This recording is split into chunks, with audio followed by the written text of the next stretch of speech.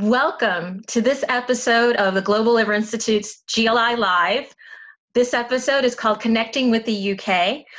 Welcome into my home. I hope you are safe and well in your homes. Thank you for watching this episode and continuing to support the work of the Global Liver Institute.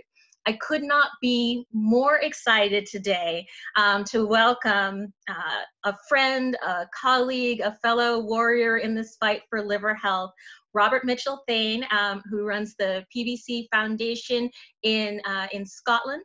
He is their head of education and development for this wonderful foundation. He's also the vice president of the very new organization, the International Liver Patients Association. And we wanted today to be able to give some insights into the experience of liver patients outside of the United States. This is a global pandemic. We are a global organization, and so the voices of our partners outside of the US are very important to us. So, Robert, welcome. Thank you very much. It's a pleasure to be here. It's a pleasure to work with GLI once again. So thank you for this opportunity. Absolutely. So first of all, many people aren't very aware of pediatric and rare liver diseases. So can you tell us what PBC stands for? Sure, absolutely. So PBC stands for primary biliary cholangitis. Cholangitis is very simply inflammation of your cholangiocytes. What does that mean in real terms? That's a big word. Absolutely. So those are your bile duct cells inside your liver. So PBC is an autoimmune condition. So what's happening, if you imagine, if you've ever been in a bar or a nightclub, which I don't imagine you will have, but just in case, and there's a fight that's broken out, and the security guard gets the wrong person and kicks them out.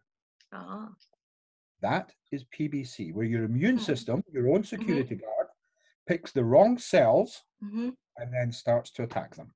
So it's like the bouncer starts attacking the bartender and the other staff of the establishment instead of the rowdy guests. Absolutely. Absolutely.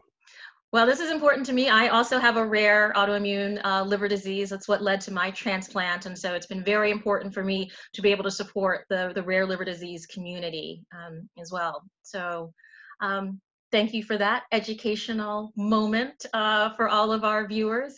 It's important. So what has the experience with COVID-19 been for folks in Scotland and the rest of the UK? That's a great question, thank you. And again, like so many countries around the world, it's good, it's bad. Every day is different. We were perhaps not as quick as other countries in terms of our lockdown, but it seems to be making a difference, both in terms of the spread of the condition, in terms of the most at risk and the most vulnerable being exposed to the condition, and then allowing the NHS to be able to firefight as best as they can the most urgent cases. We have a wonderful thing, which is every Thursday at 8 p.m. UK time, we all go out in the streets. I don't know if you've seen this, but we all go out in the street and we clap for carers. So we give a round of applause for you said warriors earlier. You know, these people truly are heroes and truly are warriors, and they're out there saving our lives. So 8 p.m. it's the least we can do is get out there, give them our appreciation and show them that we support them and we are with them, and we absolutely are grateful for everything they're doing to help us. I think that's so important. I know, you know, as liver patients, we value our doctors every day, but this is a special moment, and healthcare workers have really stood up for everyone. And I know in New York at 7 p.m., firefighters and police and others blink lights and clap, and I think that's the, you know, very least that we can do at this time. You know, the PBC Foundation has done a lot of things during this pandemic. You know, just like GLI, you have pivoted very quickly to serve all the different types of patient needs. So tell us about some of the things that you've been doing. Well, thank you. So again, key word, serve. You know, this is why we're here. This is what we do. And every single thing we do here at the foundation has to be patient-led. It Right. absolutely is. Now, the data, we've been lucky enough to read the data and the science that comes up with different liver diseases. But what we know, even out with the COVID-19 era, Mm-hmm. that social isolation has a much, much bigger impact on the quality of life Right. than the symptom burden. So this is always something that we've been looking to do, is to Mm-hmm. break that social isolation, bring people together, and make sure we're meeting the patients where they need us to be, Mm-hmm. and to make sure that we can meet at least some of those unmet needs. So like yourself, we have jumped onto the digital bandwagon, Mm-hmm. um, which has been a learning experience. How I about know. you with I've learned more technology? technology in the past 2 weeks than I ever thought I needed to know. So we're doing homeschooling here in the UK, Yeah. and I thought that meant the kids, but no, it turns out it's technology. Every day we learn another way to get the technology wrong. But no, so we have been incorporating technology as much as possible. So Mhm, for example, twice a week, we do a formal webinar. mhm, So these are for our registered service users. Now, again, in case people have not heard of the PBC Foundation and what we do, we are based in the UK, but that's an mhm. accident of birth. But we support patients in over 75 countries around the Right. world. So we try and translate as many of our services as possible to make sure that everyone has the same access. So, for example, our webinars, you can choose the language in the Mhm. written text. So people can ask our questions in, for example, Spanish or Portuguese, and then we can read the questions in English. That's And then if we fantastic. type an answer, they can then get the answer back in their own language. So anyway, so we're doing these webinars. We're gonna borrow that, by the way. I'm just saying. It's I just want to fantastic give you technology. give you credit. We do have Google Translate on our website so that people can get any of the things on our website, including the COVID-19 updates, in 50 different languages if they use that in their browser. Wonderful. Good, good, good. And this is the key. It's about reaching people wherever they are. Right. This is a global pandemic, Mm-hmm. and the social isolation faced in Italy is the same as New York, is the same as Right. UK, is the same as Israel. So we have so many people that we need to reach, Mm-hmm. um, break their isolation, to give them information. So our first webinar, we had the chair of our medical advisory board, Mm-hmm. Professor James Newberger, and he spoke about the COVID situation in the UK. Right. What does the guidance mean? What does it mean for patients?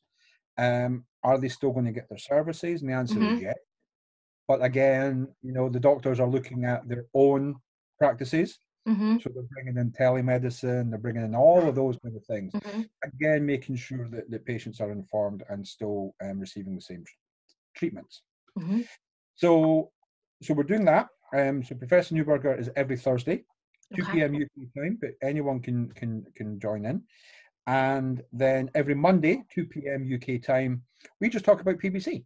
Mm-hmm. We talk about some of the coping strategies that people might need now more than ever.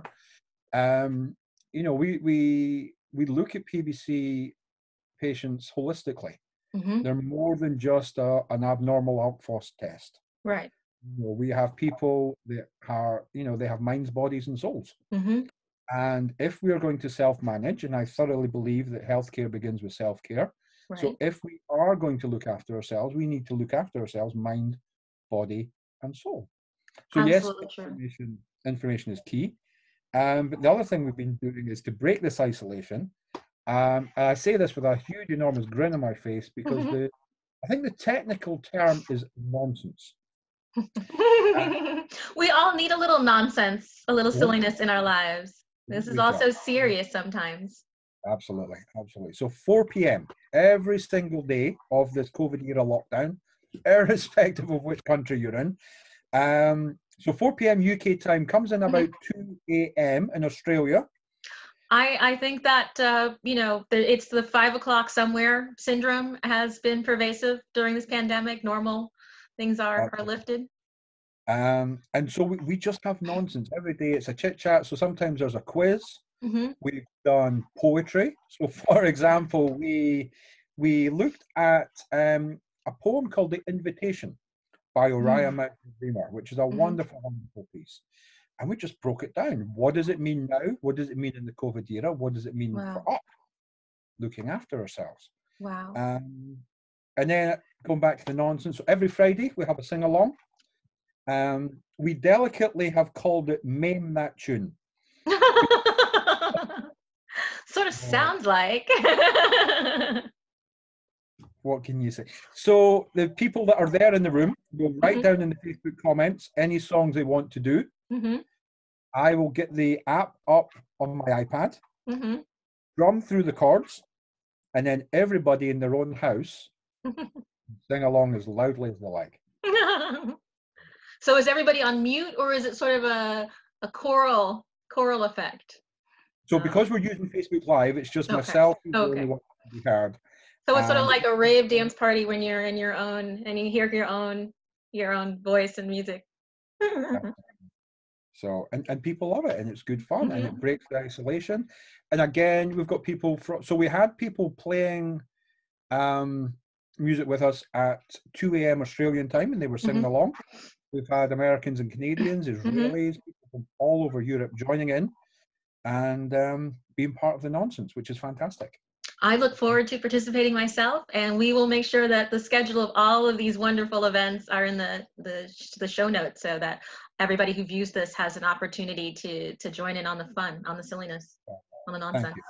you. So, these are all parts of, the coping strategies. You've been so supportive of GLI Live from the beginning, and I really so value your participation and support.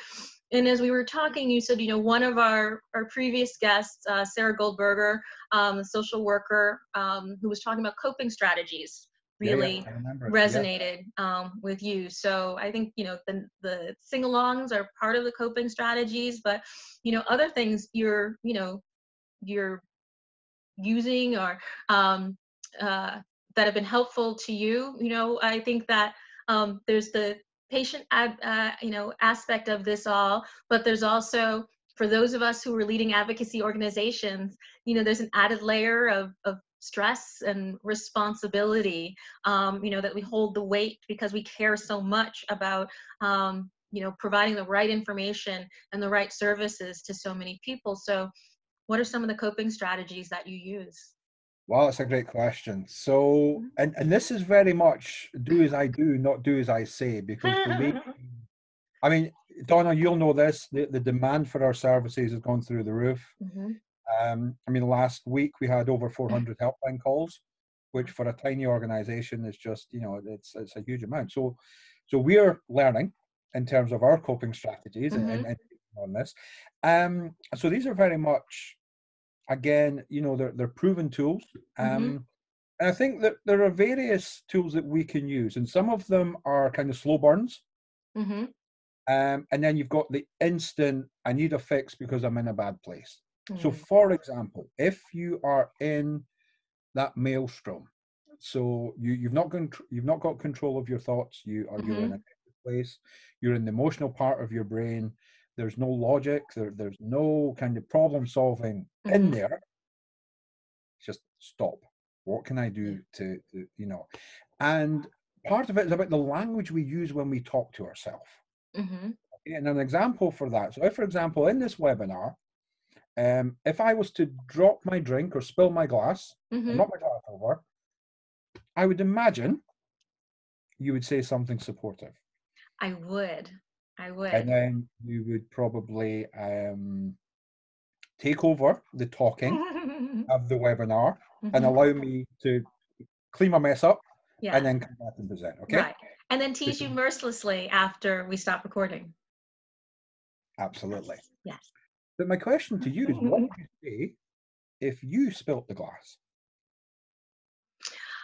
That's an excellent question. I think time is told that I am excellent in a crisis, so I would be very calm as as I spilt it, and then berate myself endlessly, afterwards. It would live on a little trail in my brain over and over for quite a while, occasionally coming back like a little flash, probably for the next few years, you know, as a Yeah. twitch. But I would hope that I would eventually forgive myself.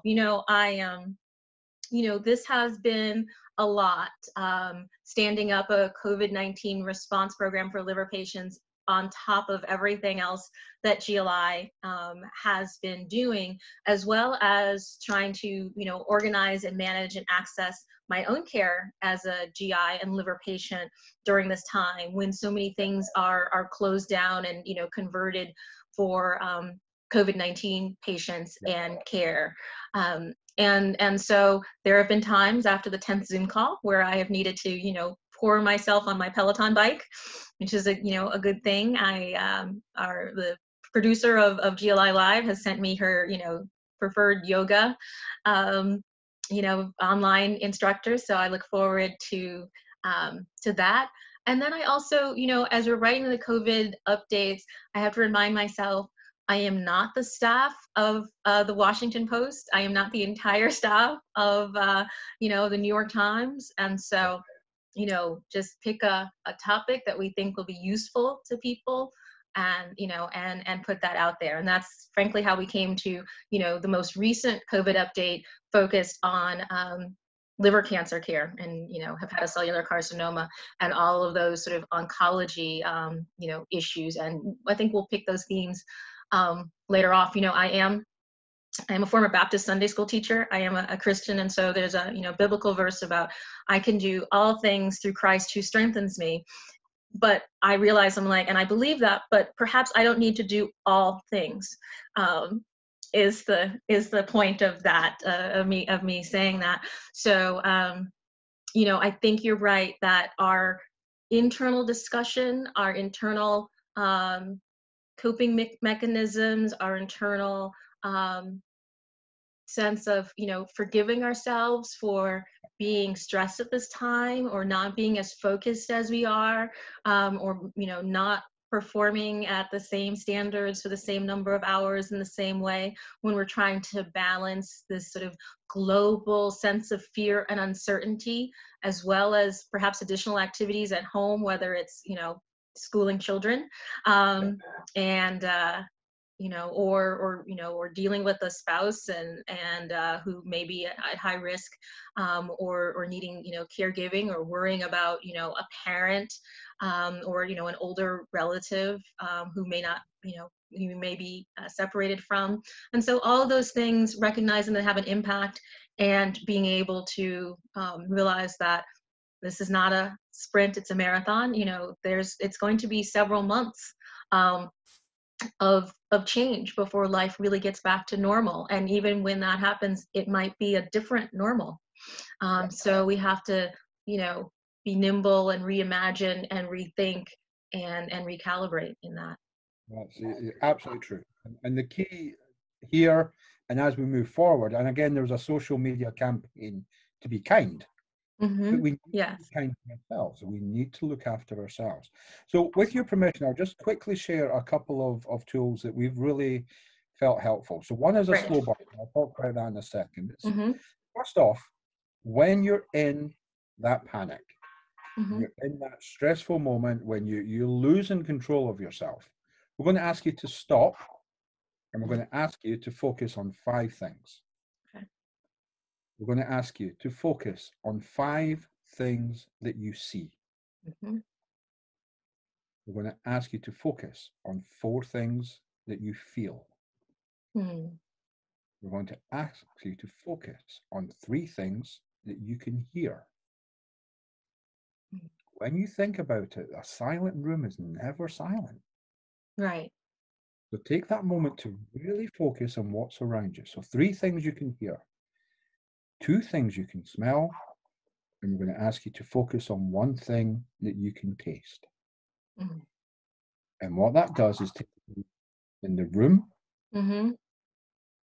your body, what you can feel, and takes you deeper and deeper inside yourself to ground yourself, calm yourself from those thoughts, and take back control of where you are. Oh, Robert, I think that's fantastic. Thank you. So that's the first tool that we're sharing. And it's that moment where you feel lost and everything's out of control. Take it back and think 5, 4, 3, 2, 1, and ground. and it absolutely has an impact. So I'd love to share that with your viewers. Thank you. Yeah, you're Thank you welcome. for sharing it with me. I hope everybody else appreciates it as well. So, There you go. The other thing I want to share with you is the idea of a gratitude book. So, mhm. Donna, if I was to ask you, what made you smile 6 weeks last Tuesday? Can you tell? No, No. not Okay. precisely. So if I were to go into my gratitude book, Hmm. I could tell you. So my gratitude book is just a tiny, Hmm. it's about that size. It's a bright orange book. I take it everywhere around the world with me, and I fill it in each and every single night. And I fill it in one page, Hmm. one sentence. Love Today, it. I am grateful for. Mm. Okay. So for example, today I am grateful for the opportunity to be working with the GLI. And that's my and that will be my input tonight. Now on I am honored to be in the book. Oh, but so for example, yesterday, Tuesday, I was grateful for vegan salted caramel cheesecake. Ooh. Just saying. So working here with the GLI is right up there. With caramel cheesecake. Absolutely. That I'm. Thank you. So, but there are other days where I've been grateful for my dogs or I walk in the Hmm. sun. It doesn't matter, but it's the tiniest thing because even on our worst day, even under lockdown, there's always something that makes us smile. There's always something that makes us thankful. And if we can record that, one, Hmm. again, it changes us back to a positive focus. Yes. Two, over the time scale. So when you're having a bad day, Hmm. the lockdown's getting to you and you're feeling the Right. pressure and you need to, again, get back control of where you Hmm. are, go back to your book. Like, oh, that Zoom call with the grandkids. Or, oh, that cheesecake. Hmm. I've not had sake in ages. And then you start to think about all these things. And Hmm. again, it changes where you are. Now, when you think about the biochemistry within the brain, Hmm. okay, we're looking at serotonin, we're looking at oxytocin, we're looking at Hmm. endorphin, we're looking at dopamine. And we're trying to induce those chemicals to make us feel more up. Now, the simple act of saying thank you Hmm. produces some of these compounds within our brains. Yes. And so it changes where we are biochemistry terms, Hmm. changes where we are emotionally, Yeah. which then changes where we are physically. So the tiniest act of being grateful for what the tiniest little thing Hmm. can change where we are emotionally, physically, psychologically. Does that make sense? It makes perfect sense. And I do often stop myself and recount sort of every morning, things that I'm grateful for, but I don't write it down often. There, it lives sometimes in some places, but I have a goal to make a regular habit of that so I can look back on wonderful times like this that I'm so grateful for.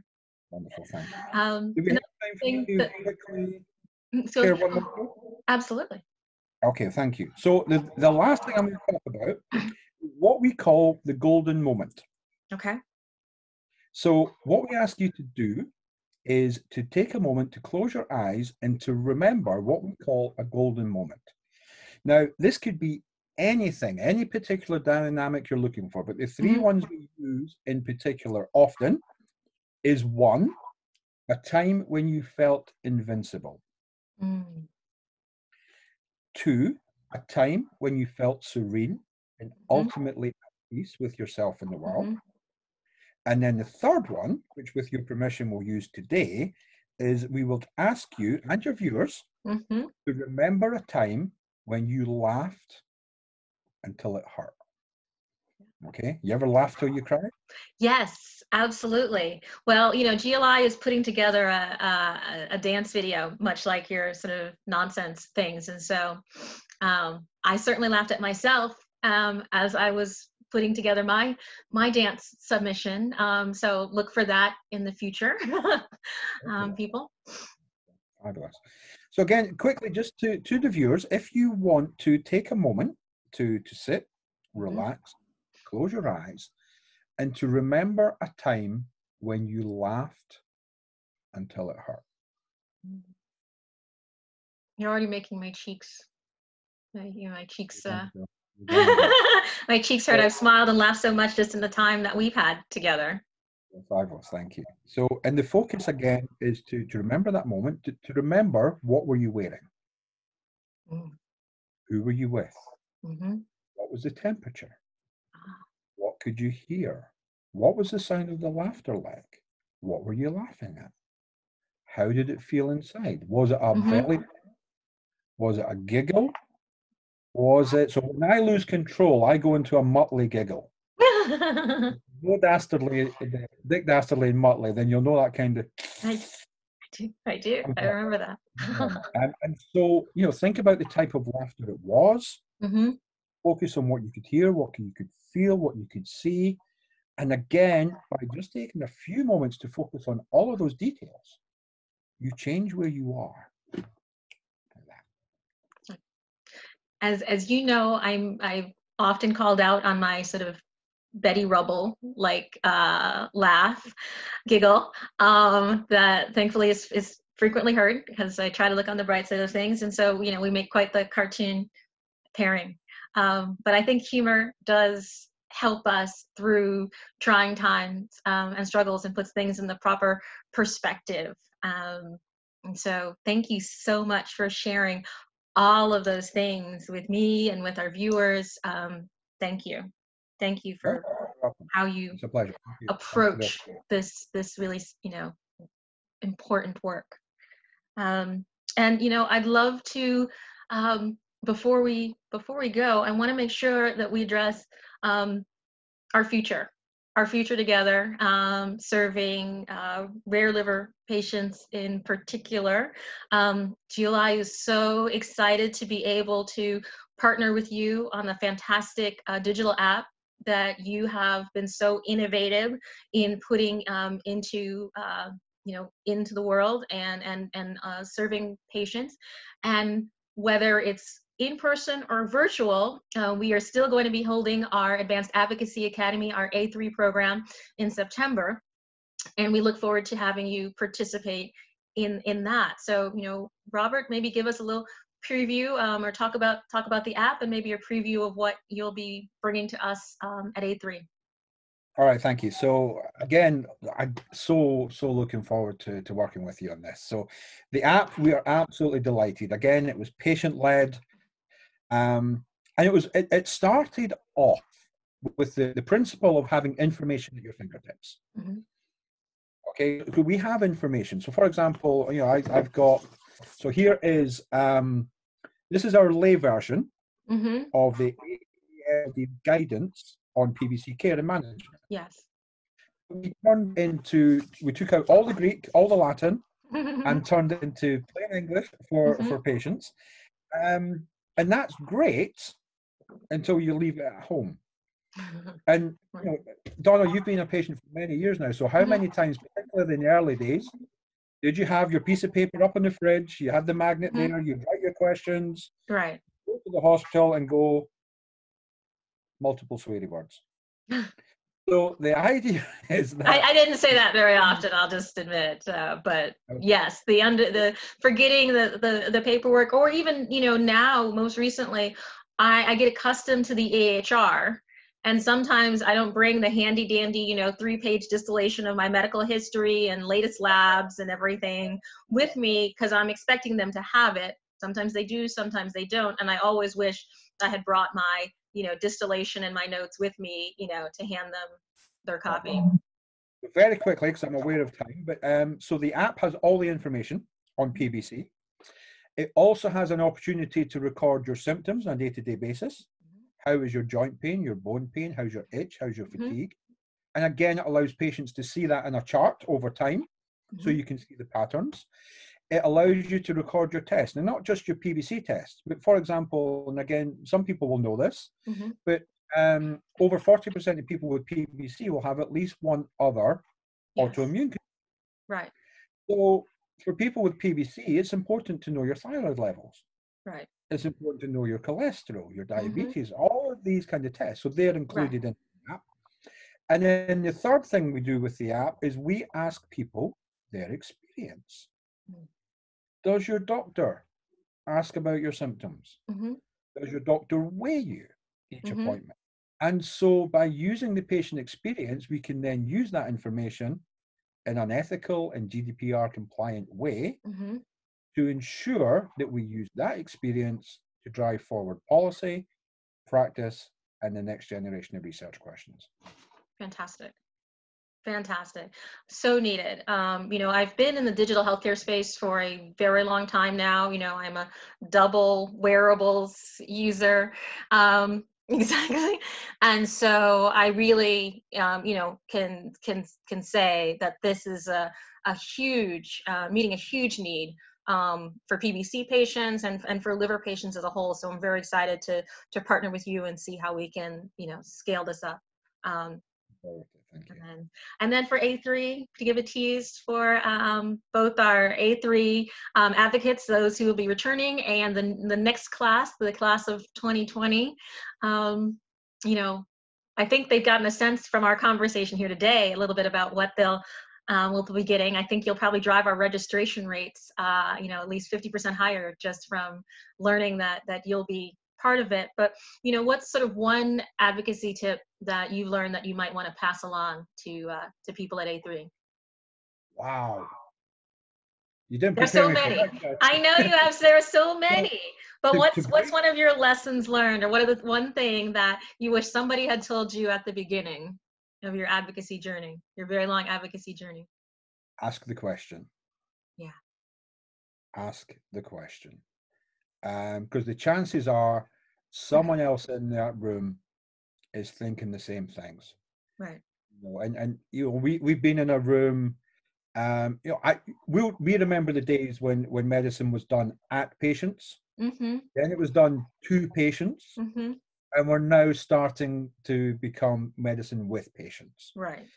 But we were of a generation where we bowed and curtsied when we walked into and out of a doctor's, Mm-hmm. But doctors are open to learning. They are open to being challenged in a respectful way. So if you hear what they're saying and you need more information or you need clarity, Mm-hmm. ask the question.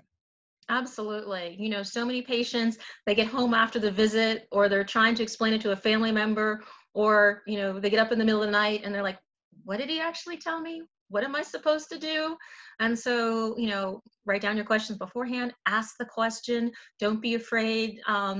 You may not only benefit yourself, but you may be helping the doctor as well to understand where he has been unclear so that the next patient has a better experience because you asked the question. So I think that's a fantastic piece of advice. Thank you. So Robert, I just want to thank you for your time with us today. As you know, I could talk to you all afternoon, all evening long. And I do look forward to partnering with you in the future. And to everybody who has viewed this episode, we'll have more information on many of the things that Robert talked about that the PBC Foundation is doing in the notes for the show and on Facebook on the Global Liver Institute website. So please join us next week for the next episode of GLI Live.